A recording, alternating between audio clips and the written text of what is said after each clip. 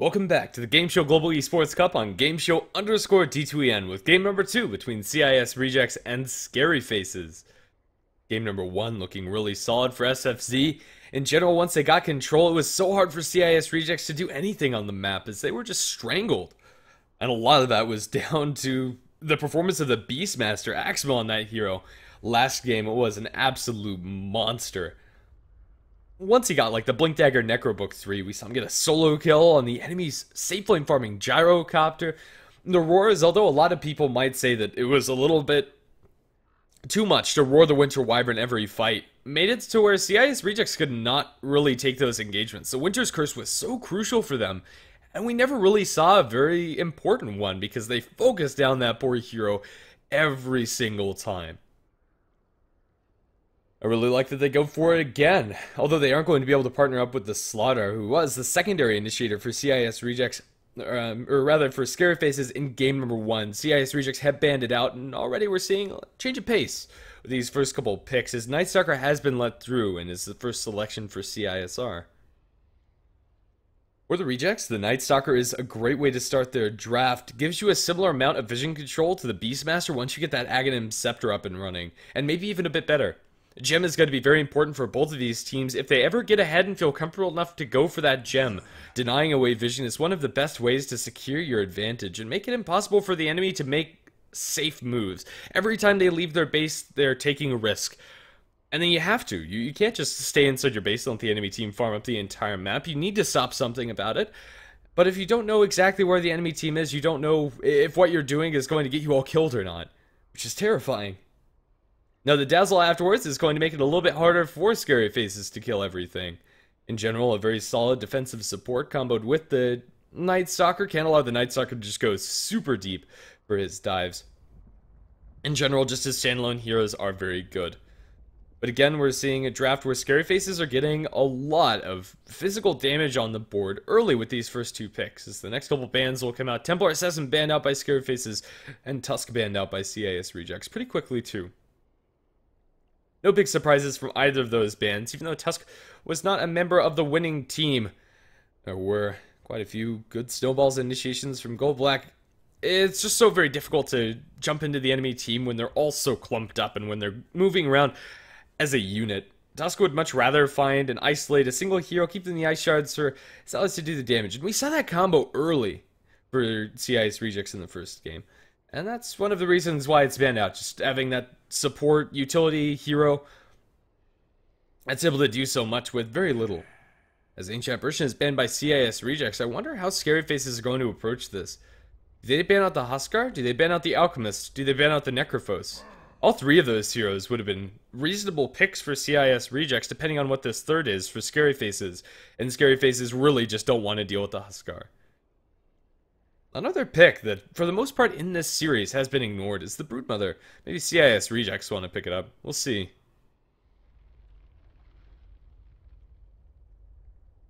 I do like the fact that CIS Rejects are going to go for a little bit more aggressive fighting style in their draft, at least with this Nightstalker Dazzle first two picks, rather than the more farming style we saw from the Shadow Fiend and Gyrocopter. It worked up until the point where Scary Faces had the edge with the initiations, and where the farm on the Shadow Fiend and Gyro didn't mean that much. And I'd rather see CIS Rejects just find picks for the upcoming Brawl Fest that will be the early game between these two teams. Maybe that changes. Maybe they'll play things a little bit more passively this time around, but in game number 1, at 15 minutes in, we had like 2 kills a minute. It was crazy.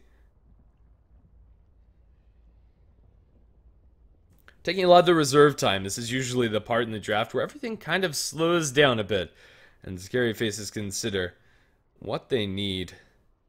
And I think one of the things that they're going to want, if Alchemist or Necrophos come out for CIS Rejects, the heroes that are very heavily countered by the Ancient Apparition, is a good amount of burst damage and lane control. Lich is going to offer the lane control and a moderate amount of burst. In and of itself, it's not enough, but a Lich Beastmaster dual lane offlane is very potent and offers more armor into the mix for Scary Faces. Feels like their draft is starting to mesh together quite a bit. The amount of pressure they're going to be able to apply is huge. Now, another one of those heroes that I was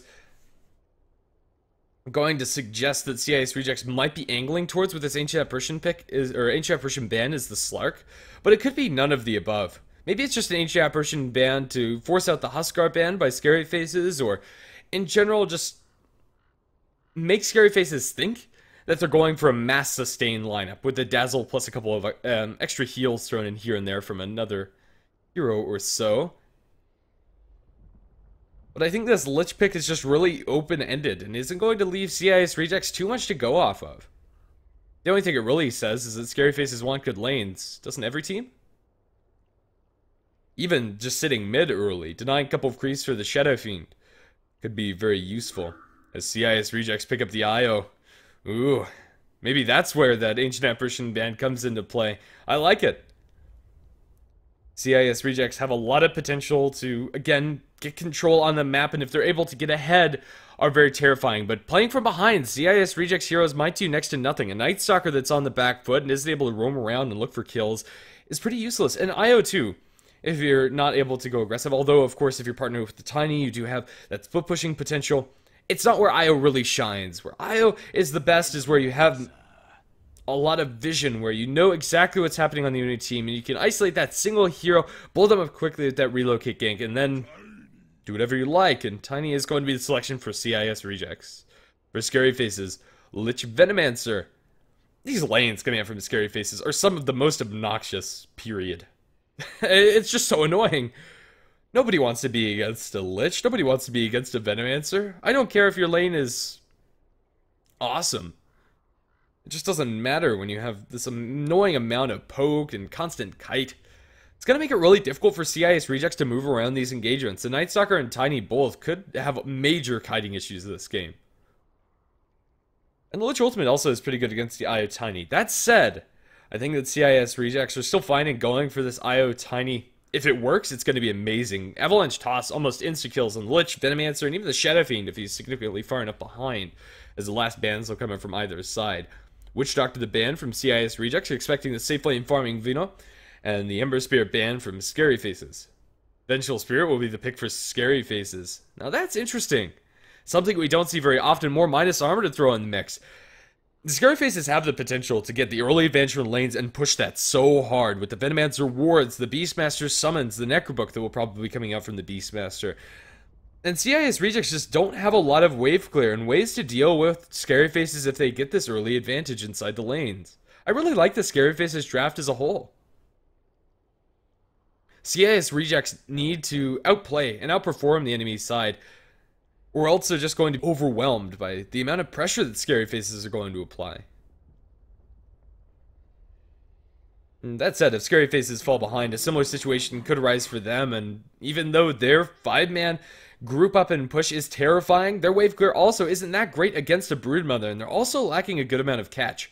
Vengeful Spirit's Yell, as well as the Beastmaster's Hawk, can get vision on the Broodmother, and with the Blink Dagger on the Beastmaster, they can't catch her out, but it is going to cost them a lot of commitment. CIS Rejects have a team that wants to split up the map. Make Scary Faces focus on too many different facets of the game to where they can't get to that point where they're just able to mow down a lane and take CIS Rejects at face value. In a 5 versus 5 fight, Scary Faces have a pretty good advantage if they do well in their lanes. But CIS Rejects never want that to be a 5 versus 5 engagement. They want it to be small pickoffs here and there, making space for the Broodmothers. They have to react to the IO Tiny on another side of the map.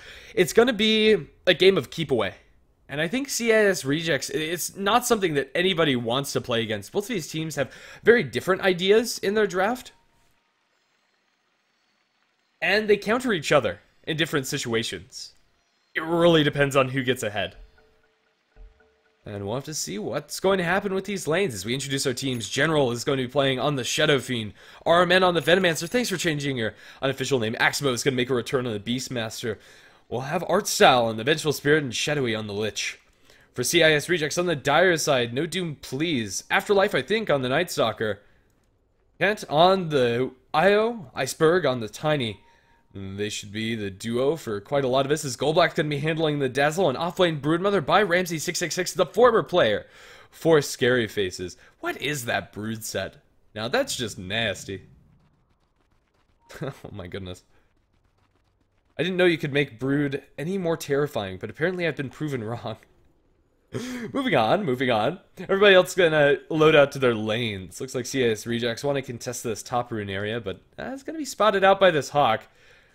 Not an incredibly impressive amount of vision offered by this Hawk, but enough. Enough for the Beastmaster. Looks like it's just gonna be a bounty for bounty split, as is normal. Are these lanes gonna work out? Venomancer versus Brood. Can't say it's an incredibly good matchup for either of them. Until Broodmother gets higher levels. RMN not going to have a lot of ways to deal with those spiders. If they get on top of them, the Venomancer can be very squishy. Oh, yeah, I'm not sure if they're prepared for this Broodmother. One of the big X factors in CIS Rejects draft. And something that's not very commonly seen since it's usually banned so early. But there were too many annoying heroes for Scary Faces to ban. If they don't ban that Huskar, we probably have a completely different draft for CIS Rejects down the line where they build around that hero. Shadow Fiend going to swagger his way towards the middle lane, partnered up with the Lich against the Io Tiny dual lane. Lich Shadow Fiend should be able to have a pretty good time against Iceberg as well as Kant's dual lane. Although for now the Shadow Fiend isn't getting that much farm. The constant denies away from the Io Tiny is going to be a nuisance, and Tiny can't really be left alone comfortably against General with the range advantage of just a raw amount of physical damage. Neither the Io or the Tiny can really take this comfortably. Just a little bit of poke here and there. Good news is Io has the bottle even without getting the bounty rune. I don't think that was given towards the Io. Instead they actually give it to Iceberg himself. Fair enough, doesn't delay it too much at all. But now as we take a look at these side lanes. Sentry dominance is going to be held by the Broodmother, at least for now, but at secondary sentry, they both get destroyed. Well, nobody has sentries, and that favors the Broodmother. Oh, first blood on the Shadow Fiend. They're going to toss him back under a tower. Sorry for missing that one, guys. Just gashing it out of nowhere. Way too late on the uptake there. Nicely done, Iceberg. Shadow Fiend really shouldn't be in a situation where he gets that close to the Tiny. They're trying to get a little too over-aggressive, and he's going to get caught out. There's nothing Lich can do if the Shadow Fiend gets tower tossed. Nice play coming out from CIS Rejects, so that's going to help them out a lot in this lane that, as I said, they might struggle in. But now after just one kill and after getting first blood for their Tiny, they are happy to go. The Io is going to disconnect, and it looks like Ramsey's had a bit of a misclick issue here, as we're going to be paused for a little bit. Let's give us some time to look at the top lane. Both of these offlaners are getting reasonable experience, but the Broodmother a little bit more, especially because those sentries have been denied. Ramsey's is going to have a good time, and with that first blood, CIS Rejects are doing a lot better in this early game than I thought they would. Man, I really wish we could rewind and see what happened in mid.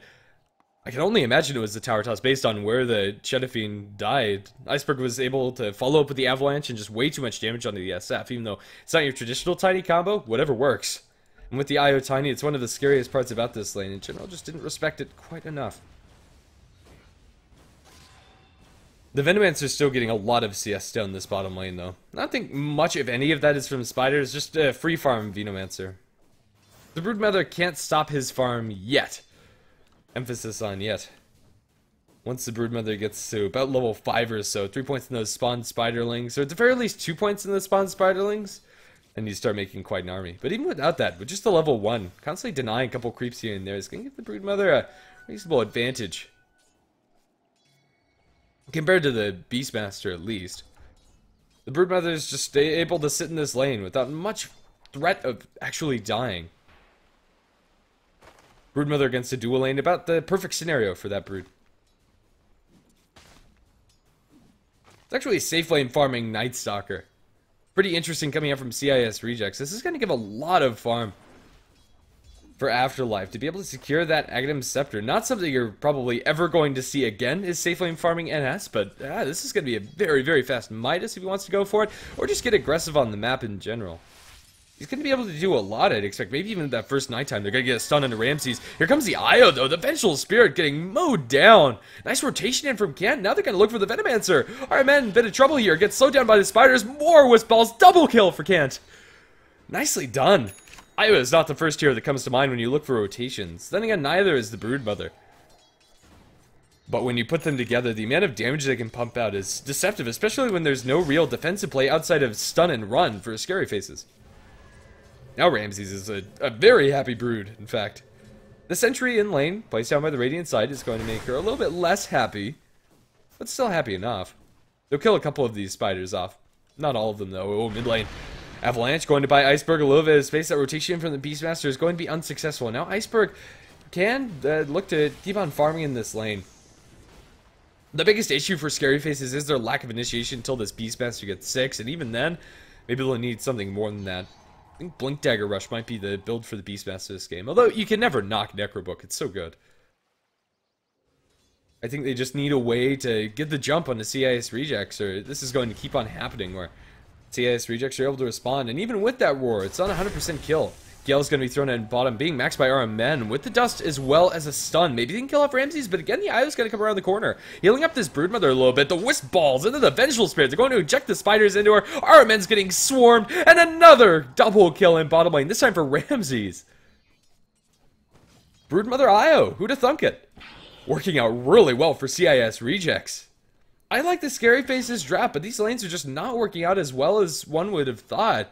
Especially that first blood on the Tiny really catching him off guard, and CIS rejects are just playing well in general against Scary Faces. By no means is this over. Don't get me wrong. 5-0 is a great start for CIS rejects, but it's not the end of the world. It is about a 3,500 net worth advantage and 3,000 experience advantage for CIS rejects. But once they get the level 6 on the Beastmaster, they do have abilities that can allow them to capitalize on that roar and start grouping up. But this is not going to be that scary. Oh no. Broodmother gets another kill. Diving under the tower. Armand also. Oh no. Not like this. Venomancer. Gonna get another double kill for this Broodmother. They're getting a lot of damage on the Iceberg with a couple of raises connecting. But this Brood just cannot be stopped. She has almost 2,000 gold. This is going to be a 5.5 minute Midas Soul Ring on an offlane Brood and a tier 1 tower falling at 5 minutes into. Oh, that's disgusting. Actually, it's not going to be a Midas at all. Ramses wants the Orchid. This is going to be an absurdly fast Orchid Malevolence. When you get that item so quickly, it's terrifying. Nobody on Scary Faces can come down to the bottom lane. This part of the map, even though my drawing on the map is all messed up, I'm not sure why that hasn't been fixed yet. The Broodmother owns it. This is her zone. And I don't think Scary Faces can actually remove her. Or do anything about the Tiny either. He's just going to keep on farming. 1 kill to his name. Iceberg isn't like the most farmed Tiny you're ever going to see, but he's still getting a lot. And Scary Faces just aren't getting any momentum going their way.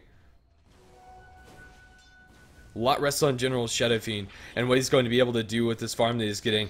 Iceberg's going for the dive. Here comes almost the entire Radiant team, but then again, here comes the Night Stalker. Mega kill for Ramses as he munches down another. Kent's going to take a couple of shower shots, but with another injection, double kill for Ramses, and they don't even kill off the Tiny with Shallow Grave. He's going to live. They continue the dive, toss in a creep. Exmo as well as Artsal are dropping. What a commanding early game coming up from CIS Rejects 12-0. Do you just tap out? I don't think so. But maybe then again you do. This is a lot more convincing than I thought it would be. Scary Faces, I like the idea in their draft. I really do, but it doesn't work if you get this massively outplayed in the early game. And just with a little bit of momentum, CIS Rejects are taking that a long way. A lot of this comes down to the fact that they just don't have answers to the Broodmother, who's going to have one of, if not the fastest Orchid I've ever seen. She's gonna get stomped by these creeps and feed a lot of spiders to the Shadowfiend. Just like that, Shadowfiend is now top of the last hit chart. But yeah, my goodness. 12-0. Scary Faces need to get on the board. They need to do something. They cannot sit back and let CIS Rejects maintain map control. Oh, it's so hard though. They're charging under where the tier 1 tower once stood. They get the balls to connect onto the Shadowfiend. They catch eyes on the General chasing forward. This Tiny is moving in like a bullet train. Avalanche is going to connect with the Gale. Maybe they're able to disengage on the meantime. In the back lines, the Vengeful Spirit and the Lich are going down to the Night Stalker and the Brood. Oh no, wicked sick for this Broodmother. 2,200 gold on top of the first Opalive staff as now they chase forward for Axmo. They'll turn for a couple of raises maybe, but Iceberg's so tanky. Even without having bottle charges on this Io, how do you kill him? Oh my. They'll kill the Hawk. And Scary Faces have no vision on this map. They must be terrified. At least in this game, of course. You can't go anywhere. There's spiders, there's Night Stalkers, there's giant rockmen that will solo kill you, and even the supports are getting a lot. Again, this Broodmother owns everything her webs touch. And even some things that are webs don't touch. There is a web here, I think, according to the map, but I can't see it because, again, that's another really annoying Broodmother bug that hasn't been messed with. But we're going to have a sub 10-minute Orchid if Broodmother wants to pick that up. Then again, I mean, Ramses, if you want to just pick up a Midas, go ahead. But yeah, that's the Orchid done. 8.5 minutes in the game. It's not going to be flown out probably until about 9. Still, that's gross. Nobody can come into Broodmother's woods. Even with everybody, they don't have roar yet for this Beastmaster Expo. It's level 5, 9 minutes into the game. I'm really finding it difficult to look for an angle to get Scary Faces back in to where they can tap into the potential of their heroes when they're grouped up. Also, the Venomancer's gone for a very aggressive build that I think he kind of needed to go against the Broodmother, but the split push potential coming out from Scary Faces isn't much at all. Oh no! Relocate top, Artman's gonna go down. Killing spree for this Wisp. And just like that, Kit has like 1,400 gold. That's not pretty. Oh, Broodmother. Looking to kill off Axmo. That heal bomb injection. It's not going to be lethal. The soul burn is just going to drop Beastmaster down to 100 HP. He's fine, guys. He's fine. But CIS rejects just can't be stopped. They really can't. And speaking of Kit, he's going to have a Glimmer Cape soon, too. This is CIS Reject's game to lose, not Scary Face's game to win. They have the war, though. They have level 6 on Axmo. Maybe with it, if they group up as their entire team, they might be able to kill off one of these heroes. But probably not Ramses. And probably not anything that's going to allow them to remove the Broodmother from the jungle, force them away off of their map. There's just no place for Scary Faces to farm. The only farm they're going to get is stuff that's coming to their tier 2 tower. This is Broodmother's jungle. This is Tiny's jungle.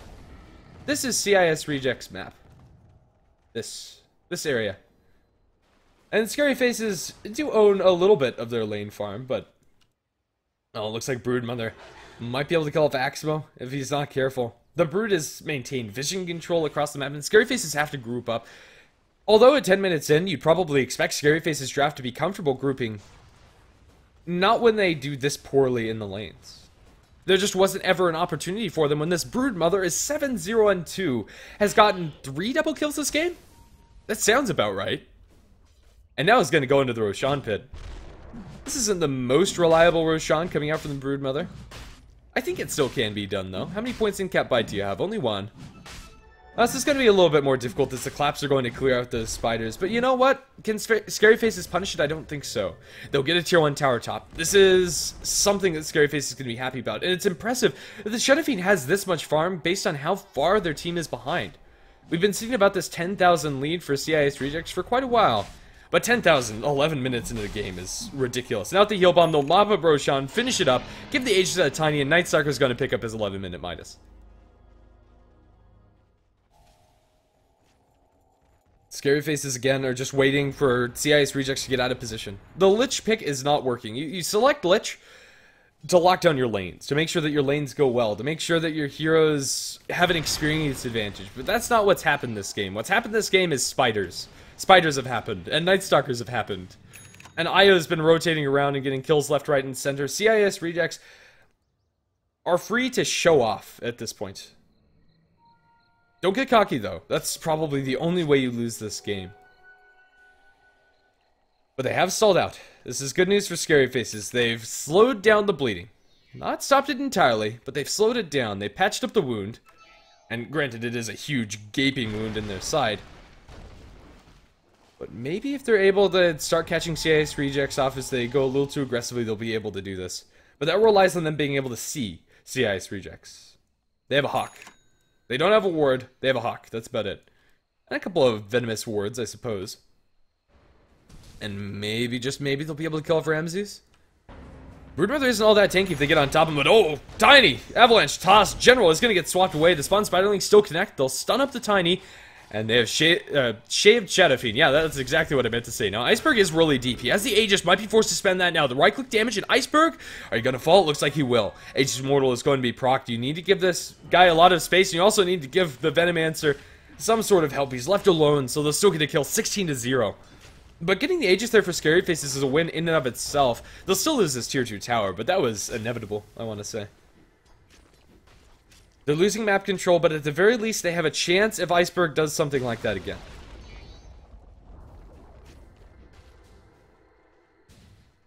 What you gonna do? Jennifer has an Ogre Club. I don't think it really matters what he builds out of this Ogre Club. He probably needs the BKB, but going for the BKB isn't going to do that much. His Broodmother's just buying the wards for the team, so the supports can get their items up and running. Fair enough. This Broodmother's so far ahead that she can buy whatever she wants. I wouldn't be opposed to a Dagon. It's going to be phase boots for her and another 1100 gold on top. Shadowfiend's around the corner, though. Maybe he's able to... Oh, no. He's going to get silenced up. The Broodmother's right on top of him. They have the Night Stalker around. That's a dead general. Lich Ultimate's going to bounce mostly to these spiders. Gets a little bit of farm for the Lich. Hey, that's something. But that's a monster kill for this Broodmother. And she's warding for herself. This is such a self-sufficient brood. Oh no, the Orchid Tick! That's a dead Vengeful Spirit with just a little bit more vision. They don't even have the Ags yet, but they're just overrunning the enemy's side. And they'll toss in the Night Stalker. RMN will fall. This is going from bad to worse for Scary Faces. Casually, they'll run Night Stalker past that tier 2 tower and we'll be just fine as Shadowfiend disconnects. Are they going to wait for him? Are they going to call GG? GG? Wow. That was impressive. CIS Rejects never at any point inside this game was it even close. Game number 1 was such a brawl fest. Both of these teams were going very evenly against each other, but game number 2, CIS Rejects put the foot down. Ban the Brood, ban the IO, don't let them get it. CIS Rejects looking strong. Moving on to game number 3, whoever wins that will move on to play against Empire tomorrow to decide who moves on from the CIS region into the further stages of this tournament. And whoever loses this last game is going to be out and eliminated. Scary Faces and CIS Rejects are going to be fighting for their tournament lives coming up next here on the same channel. My goodness, just let that sink in. Game number 2, I'm so surprised it's over. See you later, guys. I've been GrandisV. We'll be back in just a minute.